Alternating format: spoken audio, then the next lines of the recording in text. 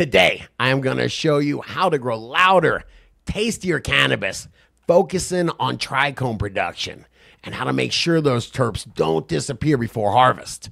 Come on, let's get into it, but before we do, today's video is brought to you by Real Growers Recharge. If you want stronger, healthier plants, if you want bigger roots for better fruits, you gotta check out Real Growers Recharge. It's like an instant compost tea that holds more nutrients at your root zone, breaks those nutrients down, and makes them more plant available, getting more of your nutrients into your plants. Find out more about Recharge over at realgrowers.com. And while you're there, use coupon code Scotty420 to get 20% off your first order. Now let's get back to the show. Come on, High C, let's do it. Let's grow some frosty bud. Okay, before we get into it, Yeah. what are trichomes and why do I care about them? That's where the medicine is. Trichomes are, of course, the little heads that stick out, little. These are trichomes, man, right there. These are trichomes. Okay, the little like Yep. crystally orb looking things that Yes. I see popping off of my... Yes, that is where your terpenes and your cannabinoids are made. They're synthesized right there. Okay, so last week we were talking about yield versus quality, and I mentioned one of the problems that I've run into growing those big main colas. Sure. I'll get those terpenes, those trichomes, all over the outside of the Yep. bud. Sure. But they won't be on the inside of the bud, and that, I've noticed, decreases the quality of the cannabis. Absolutely. We're trichome farmers. I mean, you talk to anybody that makes extracts and they'll tell you that's exactly what they're doing. They're throwing away the plant material and just farming those trichomes. All right, so last week we were talking about growing for weight. This week we're talking about farming those trichomes. And that's where like the flavor and the potency, all of that comes predominantly from the trichomes, right? 100%. Everything else is what they make rope and clothes out of. That's the trichomes are where all the medicine, the terpenes and the cannabinoids are synthesized. And so since they really start showing up kind of the later part of flower, Yeah. the stuff we're going to be talking about today pretty much pertains to later part of flower. Yeah, I think so. Once the trichomes show up. Yeah. Okay. So let's talk about some ways to trigger your plant to increasing your trichome production. Let's do it, man. We'll talk a little stress. Let's talk a little bit of stress. I always heard that plant stress was a bad thing. Well, I mean, it depends how much stress, right? A little bit of stress for me is good. You beat me half to death, it's not so good, right? Okay. I've seen people beat their plants half to death. It's true. And what happens is there's hormones that come out that help the plant grow and are a stress response. Then there's hormones, it's called ethylene, that come out and they're like, oh, just stop, let me recover, stop everything.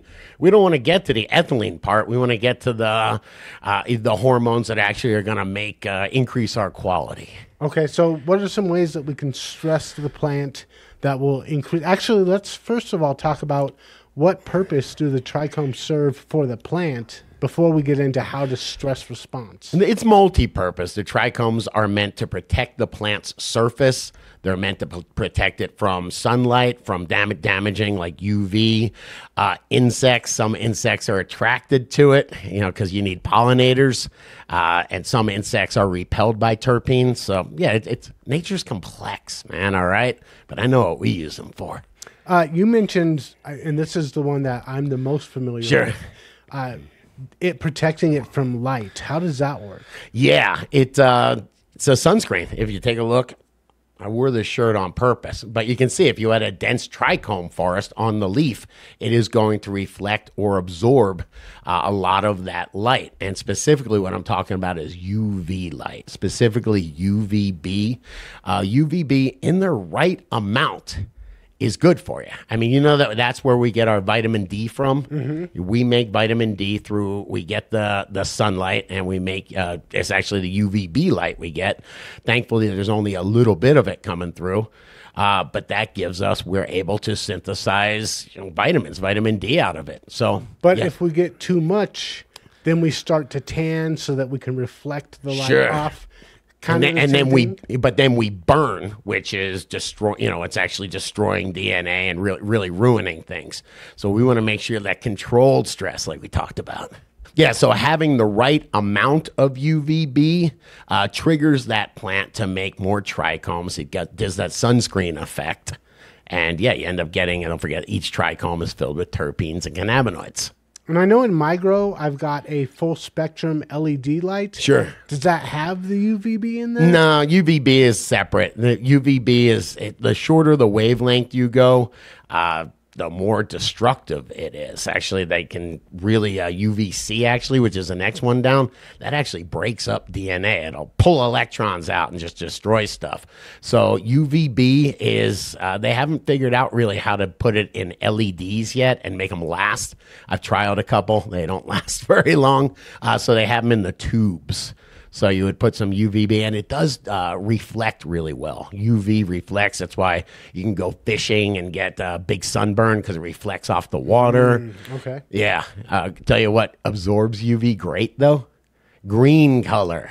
Nature knew what it was doing, right? Right. So like grass, you're much less, you're going to get sunburnt less if you're picnicking on grass than if you're on a boat fishing or on sand. Hey, so that being said, you use a UV light. You can get like a fluorescent tube. I think they have the T5 tubes, the thin fluorescent tubes.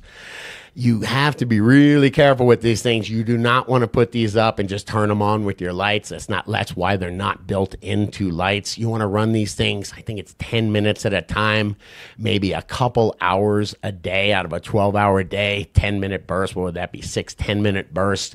Definitely go on realgrowlab.com and talk about this because there's other growers that are doing it.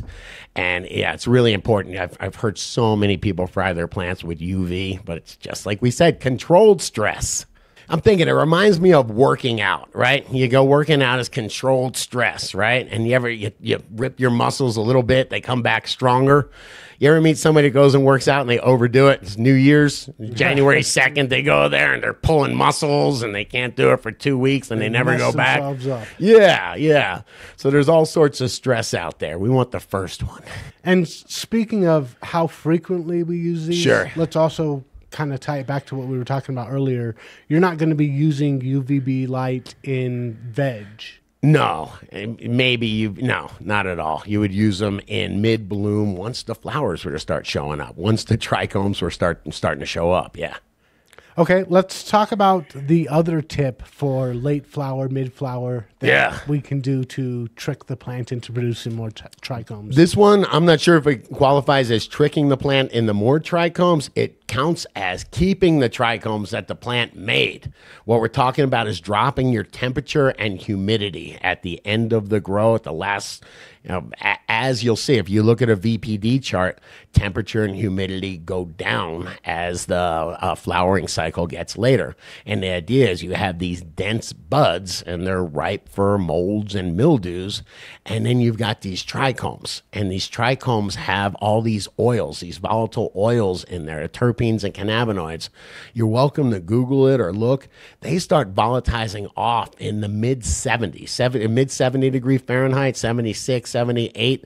It's not magic when you go into a grow and you're smelling those terpenes and cannabinoids, the terpenes really volatilizing off, being a solid and turning right into a gas. That's what volatilizing means. And if you're smelling them, you're not smoking them.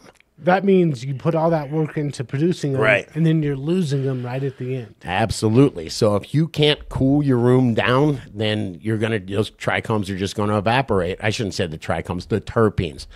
Okay, I said trick the plant into producing more through colder temps. Correct me if I'm wrong, but I thought in nature, when it starts to get cooler, that signals to the plant, hey, you're about to die, you need to reproduce, you need to collect some pollen. And doesn't the trichomes help collect pollen? Yeah, the trichomes are sticky. The trichomes smell, so a bug might come and hang on it for a little bit. It's got pollen on it. It gets stuck onto the trichomes, and yeah, that's how the plants are pollinated. So that's the idea of it. Yeah, so this is an annual plant, so it has a very limited time. So it's got this internal clock, and as it's getting late in flower, it knows it needs to reproduce produced. That's why we don't have put any males in the grow room, because it just gets frustrated and it goes, I don't know what I'm doing, man. We'll put some more cologne on, man. So add some more trichomes. Yes, I'm going to add some more. I'm going to try to attract a bug or something to come over and pollinate me. But don't forget, we don't want that. We want to keep all those terpenes and cannabinoids inside those trichome heads. That's why it's really important to lower our temperatures and lower our humidity. And we say VPD all the time. Go look at a VPD chart. You'll see what we're talking about. It follows the VPD chart. Yeah, so by lowering your VPD, you're not only keeping the trichomes or keeping all those terpenes and cannabinoids inside the trichomes, you might actually stimulate a little more trichome output, a little more trichome density. So definitely win-win.